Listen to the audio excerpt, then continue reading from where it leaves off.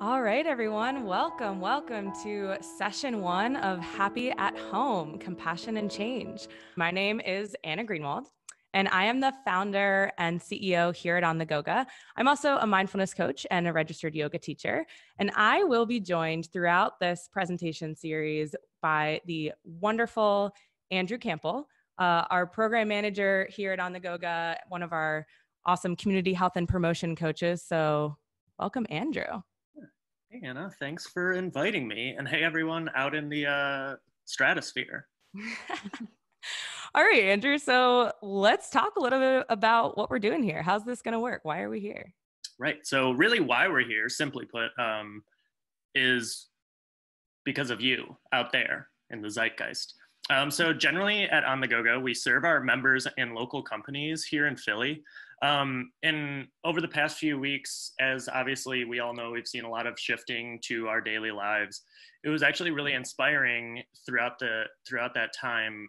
Kind of one by one, each of our team members in some way or another brought up this idea of like, how do we help our community, not only our Philadelphia community at large, the public community, but also just if our goal is to provide tools and resources for people to make themselves healthier and happier in a time right now where we're seeing a lot of need for that, what can we do? So we kind of came up with an idea for a webinar series to basically provide you with some tools, resources to keep yourselves healthier, happier at home.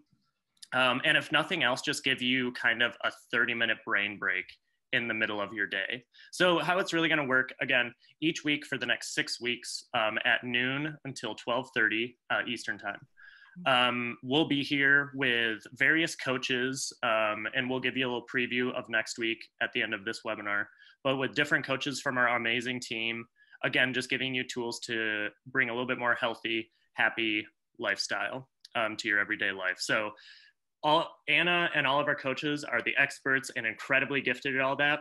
Really what I'm going to be doing is I'm just going to ask a bunch of different questions and try to be like quasi insightful.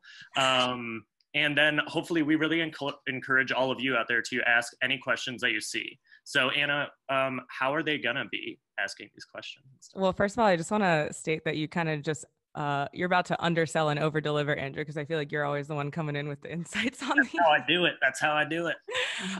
But yes, so as Andrew said, these are all designed to be as interactive as possible. Usually we're on site and in person for these types of things. So we want to create that environment here. I see a Dallas. I've seen a lot of Philly. Awesome. Yeah. I saw an Ohio out there. So hello to the Midwest. I'm actually from Wisconsin. So I'm from Michigan. Shout out the Midwest. Yes. So yeah, Anna, who's this other person knocking on the old line? I think I hear our amazing lead yoga and mindfulness coach. She is a yoga teacher of yoga teachers. She has her ERYT 500-hour certification from Yoga Alliance, the wonderful Caitlin Williams. Hi, Caitlin. Hi, y'all. I'm excited to be here today. Thanks for having me. Oh my gosh, we're so excited to have you. How are you today? Uh, let's see. How do people answer that these days? I always have a little bit of joy inside me as well as a lot of sadness. So that's about how I am. I feel like that is just exactly how we're all feeling right now. So I probably should have started by asking you the first question that we're going to throw out there to all of the people, which is actually, what's one challenge that you face today? Oh, a challenge. Okay. Yeah. Well, definitely, yes. All of you out there, feel free to put out your challenges. I am a mother to a 2-year-old son. And right before I was getting on this call, I literally handed him to my husband who was on a call. And we tried to also conjure up some lunch, which he, of course, didn't want, but then wanted once we took it away. So yeah, I mean, just juggling responsibilities of work and parenting is very interesting right now, if anybody can relate. Yeah, absolutely. And yeah, working from home with children in the background. Someone just said that. Yes. Yeah. Yeah. And I'm seeing a lot of other really things that just resonate with me. This feeling of feeling isolated, juggling, work and home. Yeah. What was that, Andrew? I saw one that's waking up at the normal time to go to work, just because like when you're working from home, it's like, okay, so I'm supposed to get up and then walk like 6 feet over to Mhm. Yeah, someone said kitchen cabinet distractions, which I feel like is so relevant. We're actually going to talk about that on a later podcast coming up this week. So awesome. Well, clearly you guys have, there's Olivia, one of our coaches, saying yes, talking about kitchen cabinet distractions later this week. All right. So you guys have clearly figured out how to use the chat feature, which is amazing. And these are all of these inputs are great segues because there's a lot of challenges and changes happening here, and therefore a lot of opportunities for compassion. So Caitlin, compassion and change. Talk to us about how this is relevant to all of our lives right now. Sure. So when I thought about what aspect I thought we should bring as a tool to all of you, change and uncertainty obviously are a huge part of what's happening right now. We are in this communal experience that is affecting us very individually and affecting our own well-being, whether that's emotional, physical, or also, this side of us that's very mental that is trying to tell us what should we be thinking right now, as well as the communal experience. We're watching people suffer. We're watching people really have a hard time, not only with this disease, but also economically. And, like I said, these are all ways in which we're really needing to address our own distress and the distress of others. And so I really do believe compassion is a great tool to do that. Amazing. So kind of moving into compassion, if we're going to talk about it today, let's first define it. So again, I'll toss this one back out to everybody out there listening. What do you think of when you think of compassion? What is compassion? This could be a definition. This could be situations that you think about, words, ideas. So throw out there whatever you think of when you think of compassion. Andrew, what do you think of when you think of compassion? Somebody just beat me to it. Shout out Milana on the team. Yeah. So honestly, the first thing that comes to mind is like empathy. But I don't know if that's some sort of synonym to it. But honestly, like as I'm unpacking it, it feels like compassion is the result of feeling empathy, But yeah, that's what comes to my mind. Nice. Does anything, before we get into the definition, Caitlin, does anything come to your mind? Yeah, I've just seen really wonderful acts of so much kindness. I'm seeing friends go see their grandparents through their windows with signs that say "I love you," or opening up the window through a screen door and just having conversations, is meeting people that are lonely and meeting people that really do have a lot of a fear around what's happening. So yeah, I'm seeing it a lot through friends. Yeah, and we have some amazing things coming up in this chat box. So Allison just said listening with my 7-year-old, right? Mm-hmm.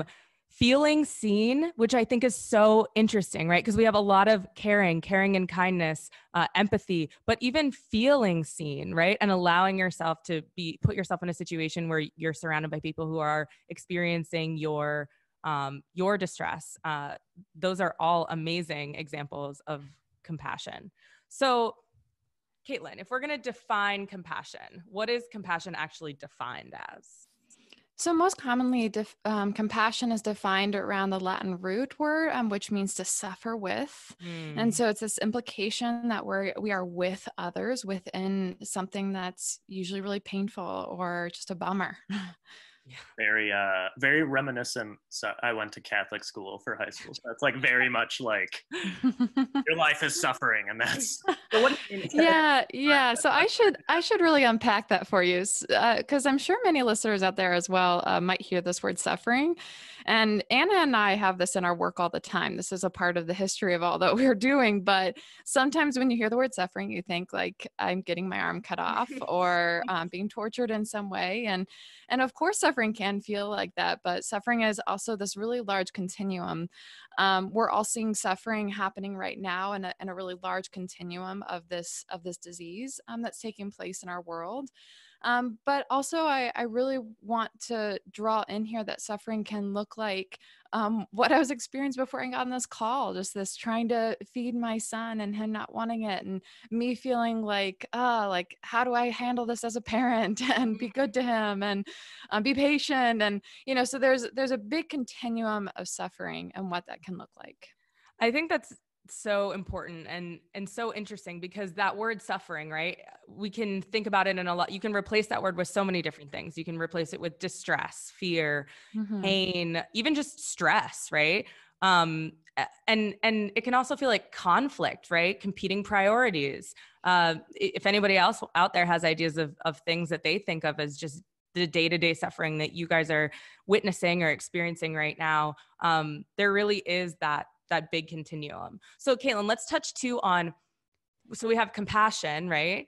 But what is self-compassion? How is that similar? How is that different?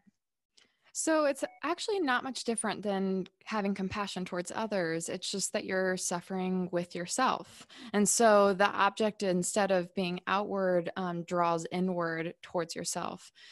So one of my favorite researchers of self-compassion is Kristin Neff. I think she defines this in a really great way. You all see the definition up on your screen. Instead of just ignoring your pain with a stiff upper lip mentality, you stop to tell yourself, this is really difficult right now. How can I comfort and care for myself in this moment? So I think we're really used to in our lives having a stiff upper lip mentality of saying, like, how can I just get through this? And so much of self-compassion is actually taking a pause and acknowledging your difficulty before you even take steps of working towards possibly finding solutions, or being encouraging to yourself to be able to move forward. And so, like I said, I don't think we're all very used to this way of being, that we're all really told to just kind of like pick ourselves up and put our head down and move forward. But self-compassion is the pause to look inward and acknowledge yourself. This whole, this definition, I love it. And it reminds me of the definition of mindfulness that we talk about all the time at On the Go-Go, which is, essentially it's being with the negative, knowing that it will change, and being with the positive, knowing that it won't always be this way, so it's kind of like acknowledging and stopping to tell yourself this is really difficult. And I think that's a huge part of mindfulness, and obviously self-compassion. Yeah, absolutely. And I think that the last question here kind of nails it and sums it up. It's like, how can I comfort and care for myself in this moment? So that's actually what we're going to talk about. How do we we've defined self-compassion in so many ways. How do we make self-compassion into a practice? And Caitlin, you have a really great way to break this out into 3 components. So why don't you take us through what that looks like? Yeah, so the first thing, Anna, is acknowledgement.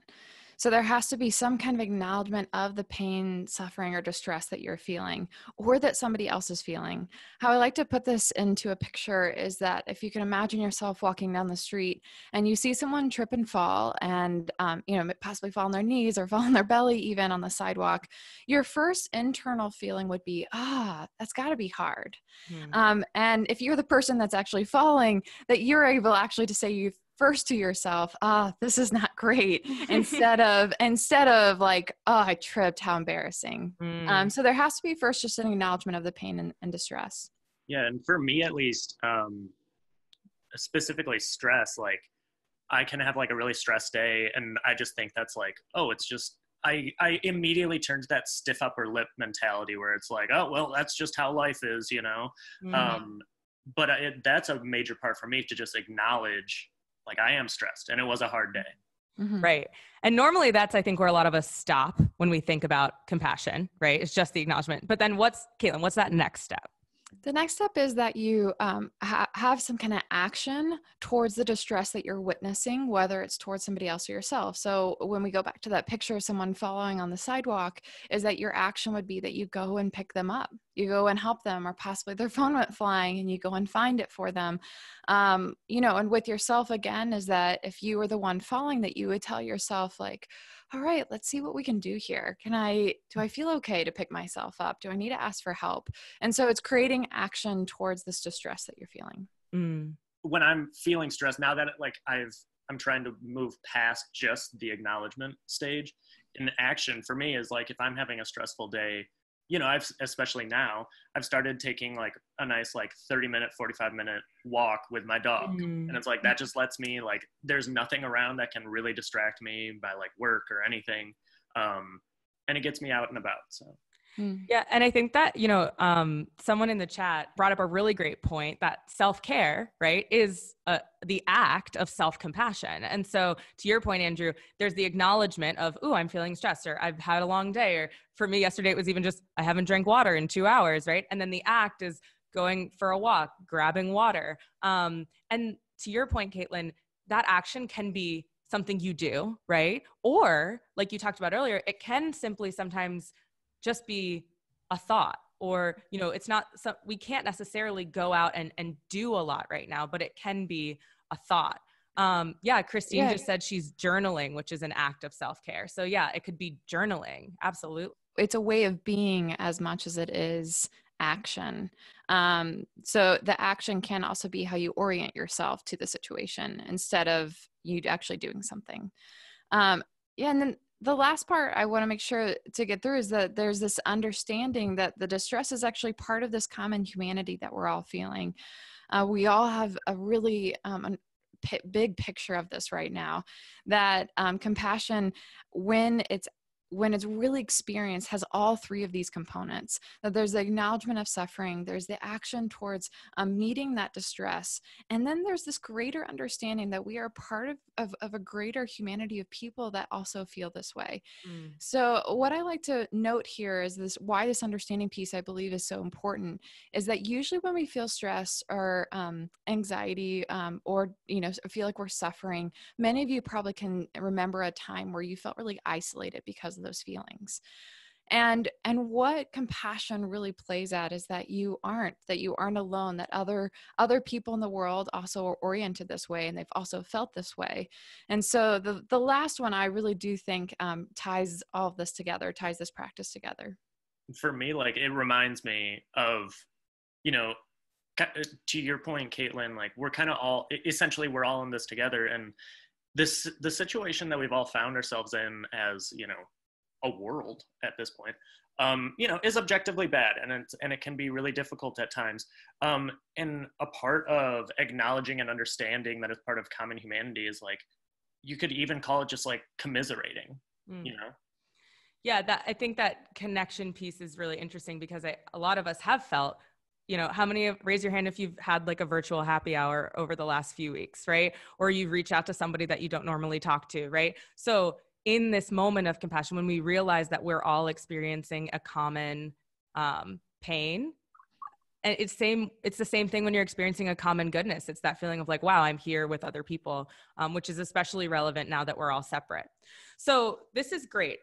So this 3 components of compassion really helps us to understand that experiencing compassion in a way that can make our lives happier and healthier, no matter our circumstances, is this understanding that compassion is acknowledgement.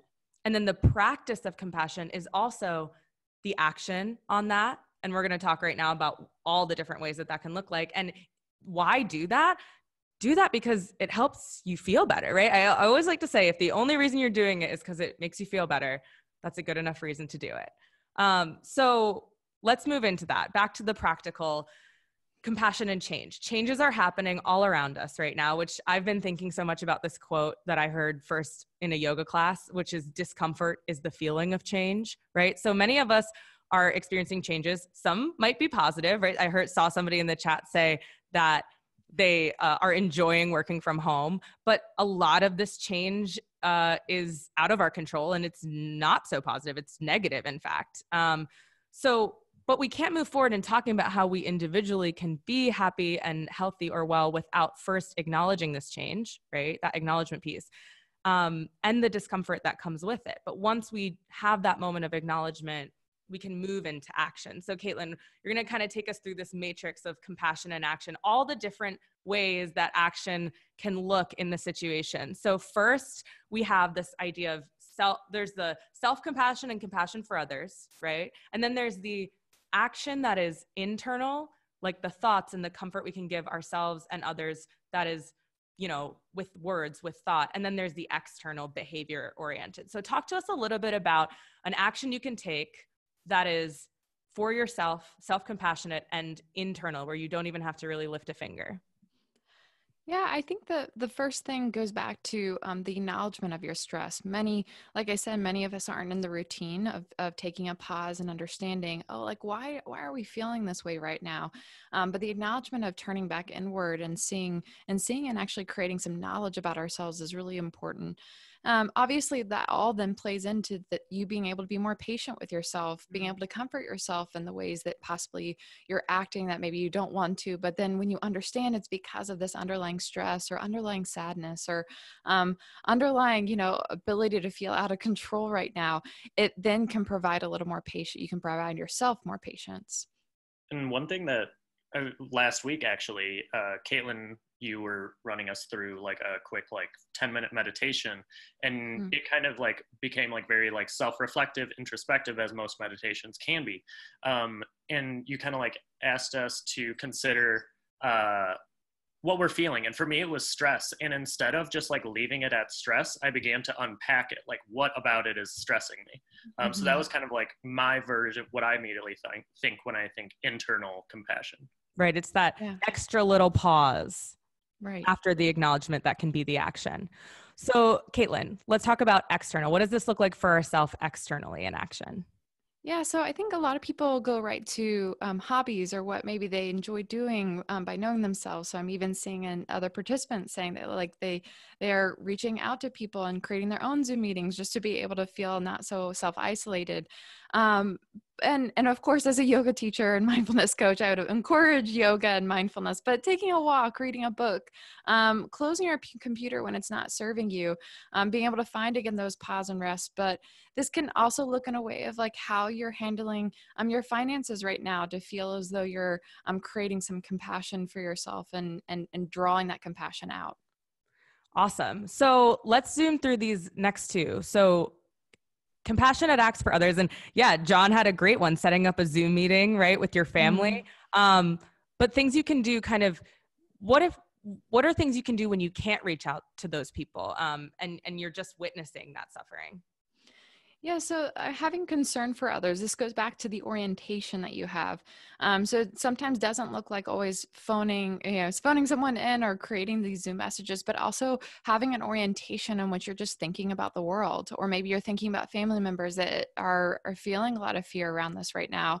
That goes into your own practices and your own beliefs and how you can actually orient that through possibly prayer, good thought, or someone said journaling earlier. I think that's really great. Yeah, absolutely. And then external compassion for others. What can that look like now when we can't move?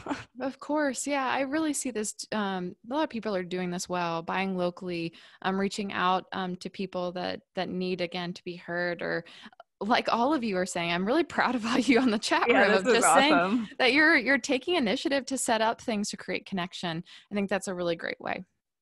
Amazing. So guys, feel free to list all of the examples of ways that you are acting to bring compassion into your life. And again, the purpose of this isn't because you should do it. One of my favorite quotes is, if you should too much, you'll should all over yourself. And it's a big mess. But these are just opportunities for us to create that sense of connection and belonging in a time when we're surrounded by a lot of fear and uncertainty and change. And it's some, kind of to wrap this up, Caitlin, talk to us just for a moment about control and what we don't have control over and how this plays out with compassion. Yeah, it's very important. I feel like this last part is really important to play into these actions of compassion, because really what you're in control of is your attitudes and actions. And what this means is that you don't need to beat yourself up over not remembering to wash your hands at a certain point, or possibly breathing in the air that could have a virus in it that's just out of your control. And so being really gentle with yourself and understanding of what you do have control of is your attitudes and actions. And those things play into, again, this whole idea of compassion, is being able to act on what you know you can, and then also creating an orientation in yourself of good attitudes and actions. Absolutely.